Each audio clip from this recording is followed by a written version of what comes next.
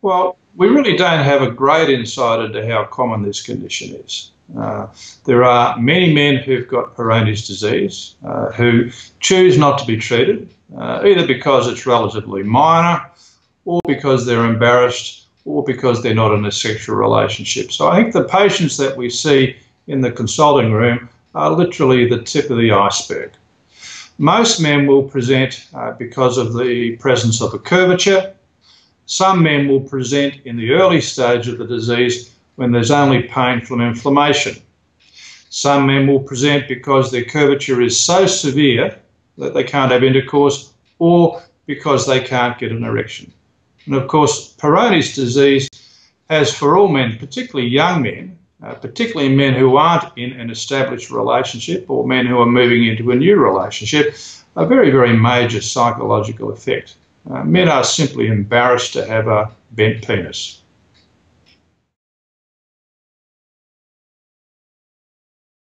Well, there are some very, very significant long-term complications of Peyronie's disease.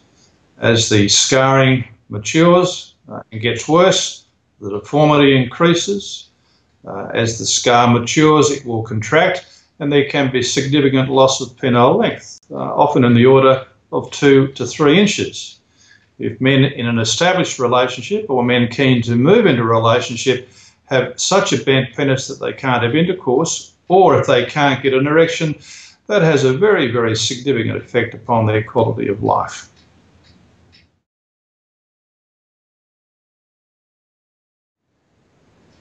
Well, although a search of the internet will reveal a large number of treatments, very few of these treatments have any evidence to support that they work. Treatments that have been suggested over the years include vitamin E, which can be administered either as a tablet or as a cream, a variety of anti-inflammatory drugs, cortisone.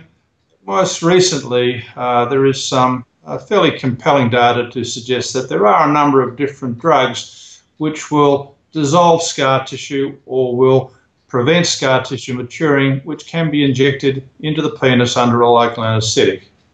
We don't have a lot of information as to how effective these treatments are, but the impression is that many men in the early stages of the disease can be treated medically. Some men, of course, particularly men who've got very advanced disease with major penile deformity, are best managed surgically, and the results from surgery, although not ideal, are quite impressive, and it's certainly an option for men who've got severe Peyronie's disease, which is regarded as inappropriate to be treated with medication.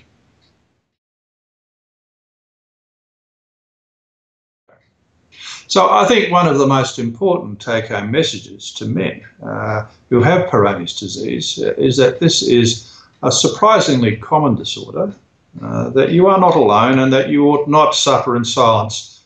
Go and talk to your general practitioner, get treatment, most likely you'll do well.